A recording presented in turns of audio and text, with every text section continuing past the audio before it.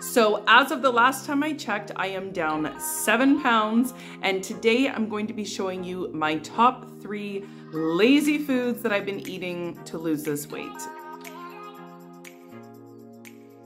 Hey everyone, welcome to my channel. If it's your first time landing on one of my videos, my name is Stasia and this channel is all about health and weight loss content following a whole food plant-based diet. For those of you who don't know me, I just love a whole food plant-based diet for both health and weight loss. So a few years ago, I had healed myself and lost a ton of weight following a whole food plant-based diet. I actually made a video where I explained the whole story, so I'm not going to get into it here, but I will leave that link in my description box below if you want to check it out. So at any rate, I know that it works. And once again, I am at it. I'm down 7 pounds. I'm not someone who checks the scale like every single day or anything like that, but I am keeping a closer eye on it just because I'm starting to feel some things shift. I've made a handful of videos recently going into a little bit more detail in exactly what I've been doing to lose that 7 pounds. So if you're new here, if you haven't had a chance to watch those videos, then just go check them out. They are my most recent videos. I'm sure you'll find them helpful. But today's video, I just wanted to let you guys know my 3 favorite foods when I'm feeling lazy, you know, if it's just been one of those days, super busy. Oh, I have a sneeze coming on. Ooh, that came out of nowhere. Sorry. What was I saying? Oh, right. Like when you're just feeling, you know, too tired to cook anything, you haven't prepped your food in advance, you don't have anything in the freezer calling your name, you know, just one of those situations where you are just feeling too lazy to be too creative and you need a meal now. Well, when I'm in that mood or predicament, then these are my 3 favorite go-to lazy meals.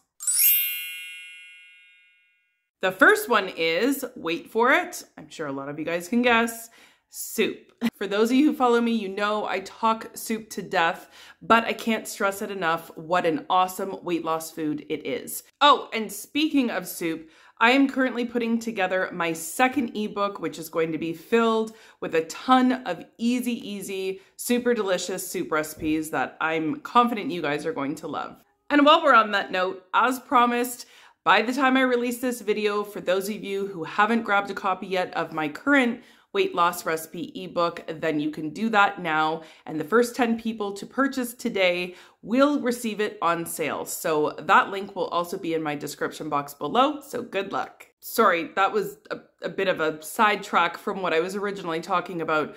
I swear sometimes I talk to you guys like you're my best friend sitting across from me or something. Well, in fairness, in a way you are. Soup is honestly just one of the easiest, laziest meals that you can whip together. I like to already have a pot kind of prepped in the beginning of the week or midweek. Sometimes I have to make another one, but I usually always try to have a pot of soup already in my fridge. Now, the other thing is soup also freezes really well. So if you don't have space in your fridge or, you know, you don't have time to make a fresh pot once or twice a week, then just pick a day when you do have a lot of time and make a ton of soup and then just throw it in some, you know, freezer safe containers or even Ziploc bags freeze really well. I find that when you lay them flat and freeze them that way, they don't take up a lot of space in your freezer, so that way you can just pull it right out of your freezer and let it defrost or break it up and throw it right into the pot, warm it up, and you are good to go. And to make it a complete meal, you want to add some kind of starch to it. Now, most of the time I have at least 1 or 2 starches already prepped as well and ready to go in my fridge or my freezer. So for example, if I had frozen beans already in my freezer, or say I had some rice or potatoes, whatever starch, does not matter. What I do is I just grab my soup already from the fridge, already ready to go, throw it on the stove top, warm it up, and then once it's almost ready, I will just throw in about half a cup of beans or, you know, a cup of potatoes or whatever. I just throw in however much I think I need to eat and just throw it in and it heats right up with the soup. And then I have a complete meal. It's really that easy. This is something I will eat a lot oftentimes when I'm really hungry and I don't have the patience to cook or to wait for food to cook. Or, you know, if I'm just walking in the door from a really busy day, you know, I will go to soup almost always. I just find it so easy and so comforting, and it's going to be so much easier to eat now that we're going to be entering the winter season soon. Teardrop. So my second lazy meal that I love to eat when, once again, just feeling tired or I don't already have something made is oatmeal. Now hear me out on this one. I'm not talking about oatmeal just for breakfast. Oatmeal can actually be eaten at any time of the day. I mean, we're the ones making the rules, right? So it's not necessarily just a breakfast meal. So feel free to have it for lunch or dinner as well. I honestly wish I could have my husband jump on here to tell you guys how many times I've had oatmeal for dinner. So going back to what I was saying earlier in the video about when I had lost a ton of weight and healed my gut issues and other health issues that were happening that, nobody could figure out what was going on with me. Oatmeal was a staple food for me. Now that came a little bit later in my journey when I got to a point that I could actually tolerate grains again. I was still very much in the healing process, but there were phases as far as what I was able to eat at certain times and what I was absolutely not able to eat. So when I was able to eat oatmeal again and tolerate it, it became like my go-to food. I ate it like it was going out of style. I'm not even kidding. So oatmeal I found to be extremely gentle on my stomach. In fact, it's actually kind of the food I would still go to if I'm not feeling well. Oatmeal is something that I would definitely consider a safe food for me. It just never fails to work, both for health and weight loss purposes. And as far as weight loss purposes go, think how easy it is to make oatmeal. If you are starving, again, take it out of your mind that it's just a breakfast food. If you're starving at lunch or starving at dinner, you know how easy it is to whip up a bowl of oatmeal, throw some water in a pan, add your oats within 3 to 4 minutes tops, you're gonna have your oatmeal ready. And then you can throw whatever you want in it. Sometimes I just throw some frozen fruit in there, or I'll chop up a banana. You can add nuts to it. You can add flaxseed. You can add really whatever you want to make it a complete meal. You can top it off with some milk or just eat it as is. But I just love that it's another meal that can literally be made in like 5 minutes, and it's super filling, especially if you add other things to the oatmeal. Then, you're going to reduce the calorie density of the meal, as well as putting even more food inside your belly to keep you fuller even longer. So I can't stress it enough. Oatmeal for weight loss is perfect for the lazy cook or for the tired cook, whatever the reason. Oatmeal is a fantastic meal that you can have at any time of the day if you're just in one of those moods and you need a super simple, easy meal.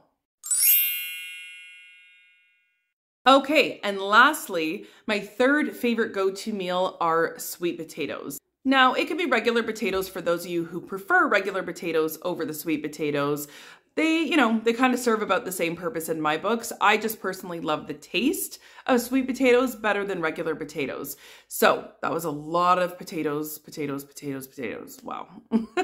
Now, I usually batch prep sweet potatoes in the beginning of the week and then just keep them in my fridge. So when they're like that, they are honestly the easiest go-to food for me. There are honestly not a lot of foods that you can eat 100% alone without adding anything to it and being 100% satisfied. And that's how I feel about sweet potatoes. The way that I make them, I honestly don't feel the need to even add anything to them. No salt, no garlic salt, no sugar of any kind, no maple syrup, nothing. They literally just taste so good and they're so naturally sweet as is. I feel like sweet potatoes do a really great job at keeping me full for a pretty long period of time, as well as satisfying my sweet tooth.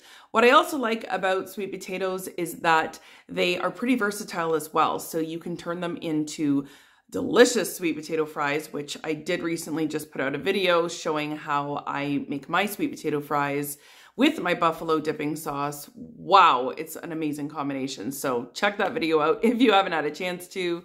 I will have that linked in my description box below. But as I was saying, they're just so versatile for sweet potato fries, which you can literally eat them every day like that if you want, and it would be perfectly healthy and perfectly great for your weight loss goals. They can be thrown in a smoothie. You can make a delicious pudding out of them. They can be thrown in soups. And like I said, they can just be eaten as is.